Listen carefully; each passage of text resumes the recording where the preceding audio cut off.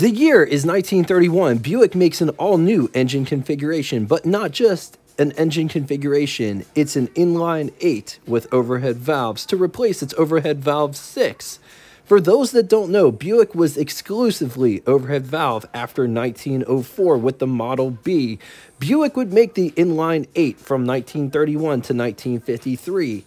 Overhead valve Buick inline 8 was made in 2 block variants. The small block, where the block measured 31.25 inches long, which could be had in the following displacements: 220, 230, 233, 235, 248, 263, 273, 278, 345. 3.6 to 5.6 liter displacement. Some of you may be sitting there wondering, wow, that is an 8-cylinder and it has about the same displacement as an inline Chevy. And that was by design. The engineers wanted to make this engine look a lot like a Chevy 6. The big block measured 34.5 inches long and came in only one displacement size, 320 cubic inch displacement, or 5.2 liters. That engine would replace the 344 in 1936. So let's go through the specs, starting with the small block engines first. And these are just roundabout figures. Bore stroke sizes may be rounded. Horsepower figures could change year to year. It depends on a lot. It depends on the tuning of the engine, intake, carburation, the amount of carburetors used, timing. So these are baseline numbers. Buick offered 3 displacements right out of the gate in 1931, the 220, 273, and 344, starting with the 220. Side note, the single exhaust manifold used on the smaller engines was/is prone to cracking. Without compact carburation, early engines can be delicate. 220 cubic inch displacement, inline, overhead valve 8, 3.6 liters. It's good for 77 horsepower, 3,200 RPM, 156 pound-feet of torque at 1,600 RPM, bore of 2.875 inches and a stroke of 4.25 inches. Compression was 4.75 to 1, featured 5 main bearings, 2-barrel Marvel updraft carburetor. This engine was found in the Series 50 cars, and it was only used in 1931. Moving on to the 273 cubic inch displacement, 4.5 liters. It was introduced in 1931 and lived until 1933. It was found in the Series 60 cars. It made 90 horsepower at 3,000 RPM, 200 pound-feet of torque at 1,600 RPM, with a bore of 3 inches and a stroke of 4.6 inches. Compression was 4.63 to 1, 5 main bearings, cast iron. Used a 2-barrel Marvel updraft carburetor.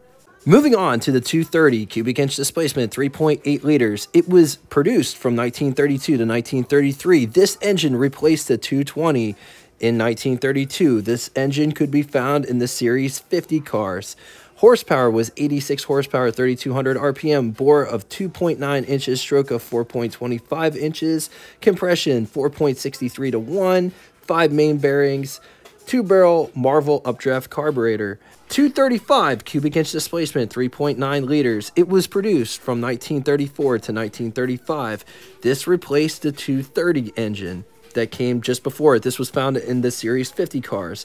It produced 88 horsepower, 3,200 RPM, with a bore of 2.9 inches and a stroke of 4.25 inches. 5 main bearings. Compression was the same at 4.63 inches. This engine only made 2 horsepower over the outgoing 230. Side note, some innovation took place throughout the years. If I miss anything, please fill us in the comment section below. In 1935 and after, the updraft carburetors were traded for the downdraft carburetors, and downdraft carburetors were used from 1935 until the discontinuation of this engine design.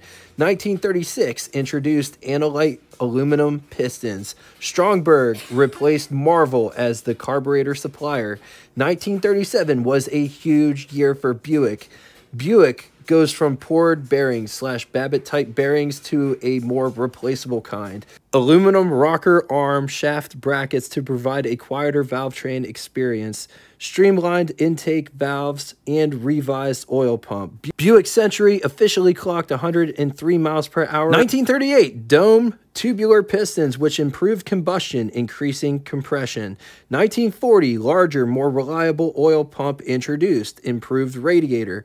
1941, 10mm spark plugs also implemented PVC, positive crankcase ventilation, which helped with vapor lock issues. For those that don't know, these used automatic choke, and if there was a vapor lock issue, there wasn't a way to really control it or correct it. And that's why a lot of people added a manual choke. I mean, who doesn't like a manual choke? Who doesn't like to have control over that issue if it ever persists? 1951 would see the release of the hydraulic lifters.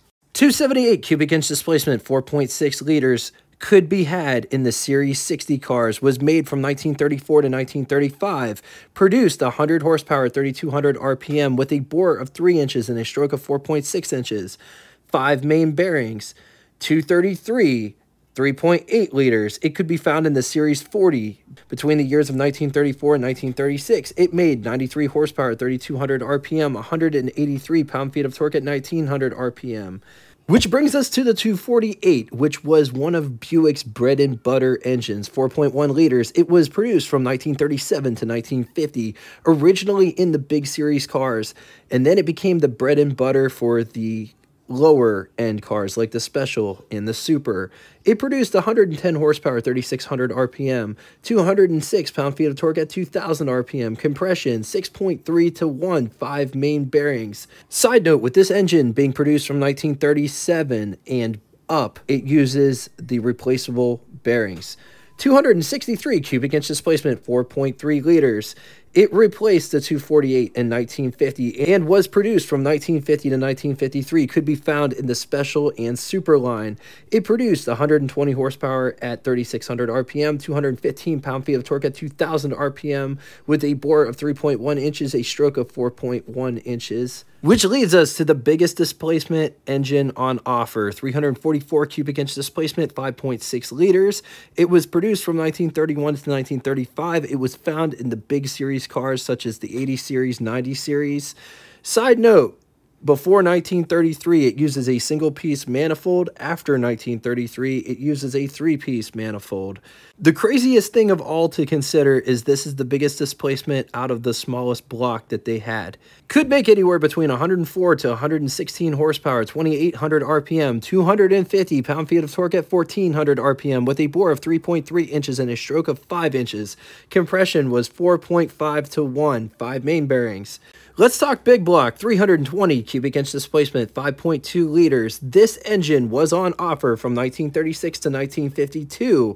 It was replaced with the 322 nailhead in 53 in the bigger car. This engine could make up to 168 horsepower, 3,200 RPM, 238 pound-feet of torque at 1,600 RPM with a bore of 3.4 inches and a stroke of 4.3 inches. 5 main bearings built of cast iron. This is the engine that everybody thinks about when they think of overhead valve Buick inline 8. On the positive side, well, actually, let's talk reasons for discontinuation. This engine wasn't a huge powerhouse of an engine per se. Yes, it was powerful. You could get up to 168 horsepower at the high end, and yes, you could get more out of them. I've read stories of people who would hot rod this engine in the 60s.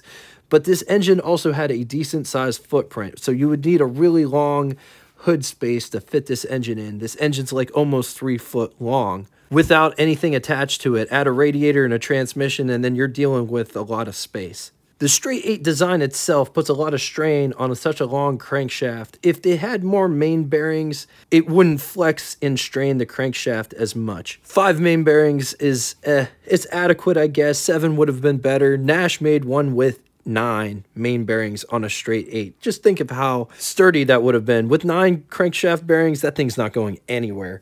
By the early 50s, straight 8s were looking very old-fashioned. Buick wasn't the last one to give up the straight 8. That award goes to both Packard and Pontiac, which gave up their straight 8s in 1955. The V8 was the bee's knees, and everybody wanted a V8, and the V8 engine configuration took up less space and made more power than the inline 8, which caused the inline 8 to kind of go by the wayside. All right, now it's time for Would You Rather, and these engines may or may not be from the same time period. 1940 Hudson 8, 254 cubic inch displacement, 4.2, makes 128 horsepower. Or 1940 Buick 320 cubic inch displacement, inline, overhead valve 8, 5.2 liters, it's good for 141 horsepower. Or 1935 Hotmobile 303 cubic inch displacement, flathead, inline 8, 4.9 liters. It's good for 115 brake horsepower. Or 1940 Packard 282 flathead, inline 8, 4.6 liters. It's good for 120 horsepower. Or completely out of left field, 1932 Nash 260 cubic inch displacement, overhead valve, inline 8.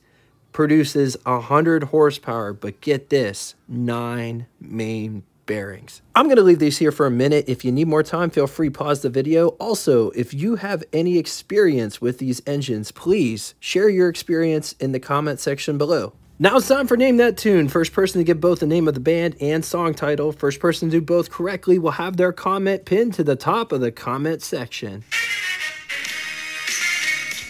I will admit that one is a bit chopped. Anyway, if you'd like to get in touch with me, shoot me a comment in the comment section below, or check out our Facebook group that correlates with this YouTube channel. If you don't have Facebook and would like to reach me, send me an email. All of that will be linked in the description below. Just know I appreciate all of the support, and until next time, toodaloo!